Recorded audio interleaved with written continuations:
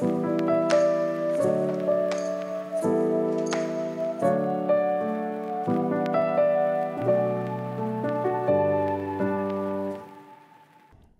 my name is Wiplove. I'm a psychiatrist who mainly works with people who use drugs. And I'm Jean-Paul Michael. I'm a community case manager. I work for an inner city hospital in Toronto. And today we're going to talk a bit about a core content material, like for intro to addiction care or substance use care, on a topic called contingency management.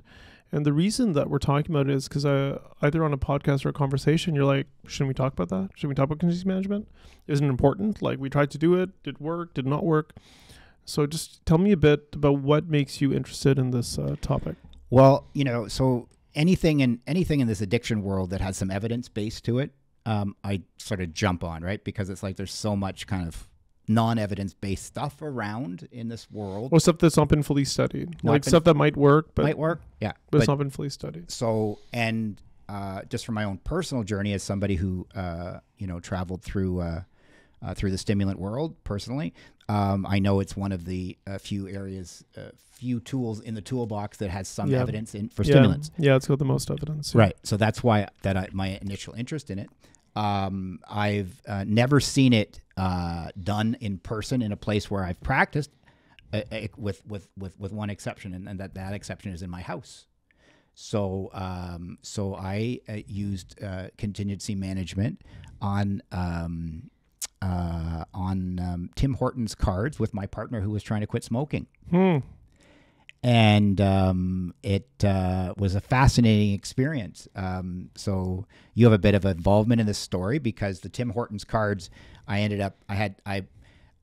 so here's the quick version of the story. These are your Tim Hortons cards that were for patients, but and we kept giving them to a patient in the hospital that didn't like Tim Hortons, and they wanted to buy cards at the cafeteria. So I had to keep. I would buy the Tim Hortons cards and then use the money for that to buy her cafeteria cards. So then I got stuck with a bunch of $5 Tim Hortons cards.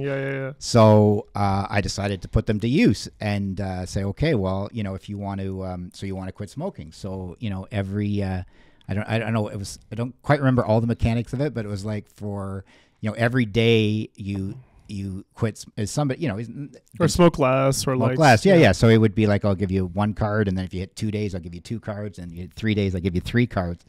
But the irony of this whole thing is that he doesn't like Tim Hortons at all either. Oh, okay. But there was just some magic that lit up on this guy who's been smoking for 10 years, right? And tried many times unsuccessfully. Just sort of like, what? I'm going to get 5 cards? 5 cards that I will never use and never spend because I don't like their coffee or their food. But I want these cards, and I'm here for my cards. And it's like, and it was just this thing that lit up, right? And it was just so fascinating. And look, I think there was one he failed once, and we started again. Yeah.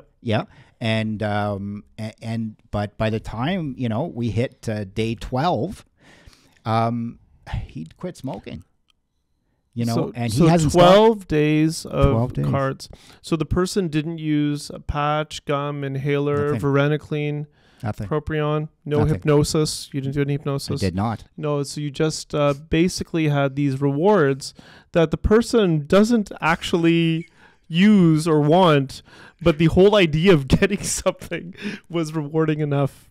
That's a fantastic example, and I think it segues nicely into the topic we're going to talk about, right? Because for the patient you were seeing, they wanted real food from the cafeteria. Yes. The Tim Hortons card had no value. Correct. But the cafeteria food did. Yes. Right. So this is great. So contingency management, maybe I'll tell some stories too. Please. I'll tell stories too. So in a previous podcast, I talked about Nathan Azrin, and I talked about how he toilet trained adults, Right. with developmental disabilities.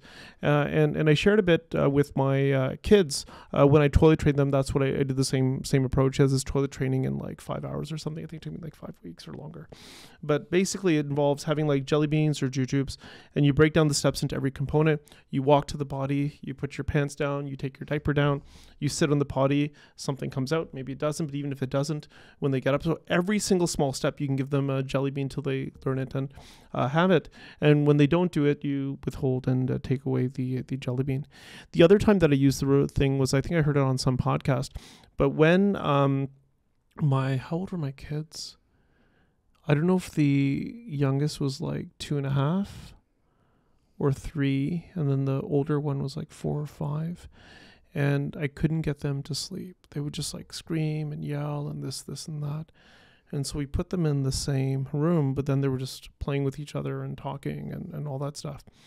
And so what I did was I got about 10 little trinkets.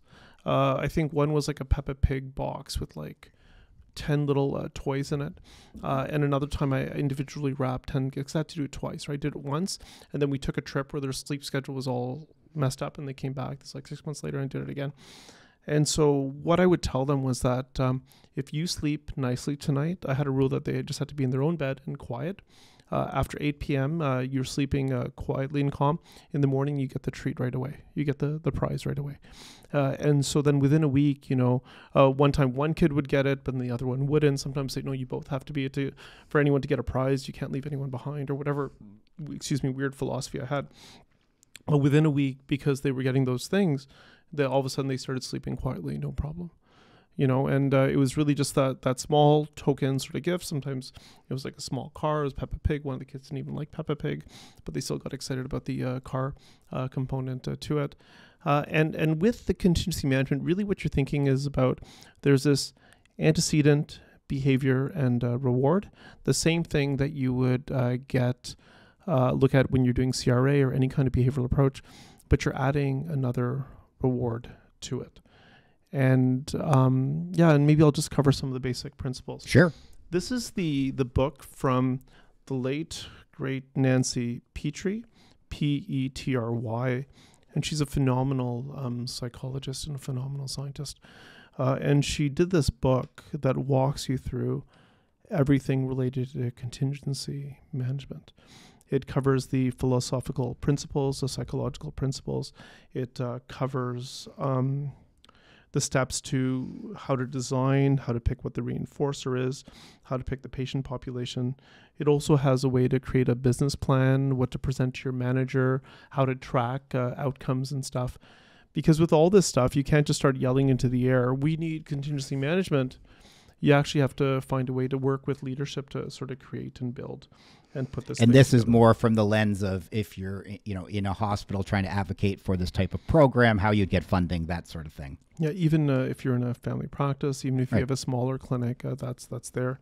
She mainly worked in the. There are some elements to this that might be useful for a mom who's trying to help their their kid in something too, right? So there's lessons from this that are. There's lessons for the partner that's just trying to get her husband to put the dishes away. Yeah. Right. Yeah. There absolutely is. And it's really when you start thinking about behavior and shaping behavior. So I have a couple of notes as well, just because I want to make sure I don't miss anything. But today I am going to talk about the key elements of reward within a contingency management paradigm. I'm going to list examples of effective interventions that can improve two things. One would be attendance at meetings, and the other thing would be drug abstinence. And then the hope would be that after listening to this, people who are attending can seek out this book, seek out other resources if they want to implement it locally. And the key concept really is around this there's this antecedent behavior reward where there's some kind of a trigger, then the person sort of does something, and then there's some kind of short-term reward that they might get. And you want to change the behavior so you have the same trigger, same reward, different behavior, and it works better if you do it in a social context. Does that make sense? It makes sense. So for contingency management, for the reinforcement piece, there's three key things you need to think about. One is that the award has to have the appropriate magnitude for a tangible reinforcement. It has to be provided every time the behavior is observed, and you need to have appropriate timing. So you have to avoid the long delay, right? And so for me, I had to have a toy that the kids cared about enough. Yeah. I had to give it every time that they had a good night's sleep. So I couldn't just give it at the end of the week. They're not going to remember. I'd have to do it every day. And part of me was struggling with, do I do it every evening? Like at 9 p.m. if they're quiet, do I give it to them then? And then I take it away if they don't. So you have to get it, and we need the appropriate timing for it as well. Okay. Does that make sense? Yeah, it does. Yep. Okay. So with contingency management, there's the positive reinforcement, which could be the toy, it could be the Tim Hortons gift card, it could be a pat on the back, it could be a hug, it could be thank you, I appreciate you. Then there's also the commutative negative reinforcement, and this is where I always get confused. Negative, what do you think? What do you think? Are you hitting them or no? You just negative reinforcement is withholding the reward. Right. The person doesn't get a Tim's card. The person does not get that Peppa Pig toy at the top of their desk and so forth. Where this has been used in different kinds of behavior therapies before, where they're trying to shape behavior. It was used in Azrin's token economy that he developed for schizophrenia. The challenge is that it really tends to work more in closed environments. So what that means is that when you have a connection out to the world where you have unlimited Tim Hortons cards or unlimited toys or unlimited finances, it's hard to find that value in that card. But if it's a closed environment, just like you see sometimes in jail where everything has value, like jujubes have value, coffee has value, this has value, that's where it tends to be a little bit more effective. And you do see it in a lot of outpatient settings as well, right? So what happens when you go to AA? Sometimes people clap and cheer when you've been sober for a while. Sometimes there'll be coffee and food there as well. And all this counts as a contingency and a reward of some kind. The whole idea with contingency management is that it's the application of a tangible positive reinforcers to change behavior, and specifically substance use behavior. Okay. You have specific items that you give people in the context of reward. And in order to implement it, you do have to frequently monitor the behavior you're trying to change. So it could be urine drug screen. It could be like smelling your partner's breath. Like, do they smell like smoke or not? It could be like other things as well there. And when the behavior doesn't occur, you don't give them that reward. Okay. Where it's been done a lot in the methadone clinics in the 60s. They use it with a lot of take-home doses for methadone, in terms of giving people more carries and stuff. Absolutely. So a take-home dose of methadone clearly is contingency management. Yeah. Right? You've got to meet these milestones, to reach that, and then when you've got that, you've got this reward of this freedom of, I don't need to go to the pharmacy every day. Now I got to go every 3 days, or ultimately, I guess, once a week. Sometimes once every 2 weeks. That's exactly when you've been going every day for the last 5 years of your life. At 11 a.m. every morning, you've had to go to the pharmacy. So that's a huge reward, but maybe not quite as attained. It's more of a long-term thing, right? Because there's not these little, I guess, mini thresholds as you get 1 day carries, right? I guess, but it's still a long road for that. Yeah, it's a long road, and it's a bit no jelly punitive. beans, no jelly beans on the event of just pulling your diaper down. Yeah. No, there's sometimes a little bit more of expectations, and it's hard to know which contingencies are more sort of evidence-based, and it also gets tricky because each individual is different. But usually after like 3 weeks to a month of having urines that do not have other opiates in it, then you start to get 1 carry, then you start to get 2, then you start to get 3. And the reason that people are so rigid about it, one is that you do want to keep improving behavior, you want to give some kind of carrot, but the other thing is that the risk of diversion is so high, right? And so say if I'm only using 3 Percocets a day and I get somebody's methadone dose, I could die with 1 dosage. And sadly, I've had patients where that's the case, where they may be on a low dose opiates for pain, and then they trade it for some diverted methadone, and then they just don't make it, right? But it has been used in the methadone clinics as well. Some places have studied these voucher-like systems. So the people will be part of a study. It'll be an 8-week trial where every week of sobriety or clear urines, you start to get these vouchers, and it grows exponentially, right? And so you could get maybe $20 for the first week, maybe $100 for the second week. It gets to the point at the end of 8 weeks where you can buy an iPod or an iPad, iPod, whatever it sort of might be. And the part that's actually shown the most benefit actually has to do with the fishbowl, right? So you may have seen before. Yeah, you get a raffle of putting your hand in the fishbowl, and I think everyone wins something. Yes. But the big prize is an opportunity to get that big prize where there's like 1 out of 50 or something. Yeah. And so what you do with it is when people come in the first visit and you have that group session, is exactly what you said. Everyone draws until they win something. Yep. And you do it in the first 5 or 10 minutes. So you condition them to coming in, they get to draw, they sort of get that prize, and then they put it back, and everybody wins the first time. And then subsequently, depending on if you decide urines are the marker or something else is the marker, you start to elevate the prize god, how many times you get to pick before you get it, and so forth. Does that make sense? Yep, it makes sense. Okay, so the voucher system, there's been a lot of studies by Stephen Higgins, who's at the University of Vermont, and there they have voucher-based procedures to integrate token economy into outpatient substance use, and that's where they get points. They get points for every negative urine, and the longer you're sober, the more points you get, and it goes pretty much from coffee to clothes to an iPod.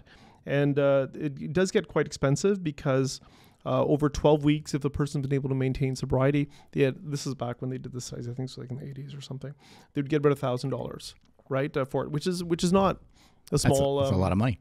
Yeah, not a small amount. Although who knows what it'll be in a few years. When they compared the voucher contingency management plus CRA to the 12-step, it was a little bit better than that. And they found that about 85% of people with contingency management versus about 1/3 of people in 12-step stayed in treatment for longer, and a higher percentage in contingency management stayed abstinence as well. Now, just putting my 12-step lens on for a moment, not to be the wet blanket on this, but a lot of this doesn't seem very harm reduction oriented. Well, in a way, principally it's harm reduction, but even rewarding based on UDSs a lot of this seems. No, and that's why I think it's so important to frame it as this is work that was done and it was studied and then the behavior changed. And so philosophically, I think, we have to eventually decide what's important for us. Is it important for us to sort of decide the goals and shift it? It's important to co-develop the goals. I suspect ideally what we'd want to meet them where they're at. Yeah. And if they want to cut down on stuff, offer them this program, as opposed to making everybody go through a contingency management program to stop the substance use. Right. And so I guess that even in my smoking example, in the way that I didn't structure it in a harm reduction way, I structured it in a manner that was to focus on eliminating smoking, because there really wasn't much reward. There wasn't a halfway step of if you smoked half.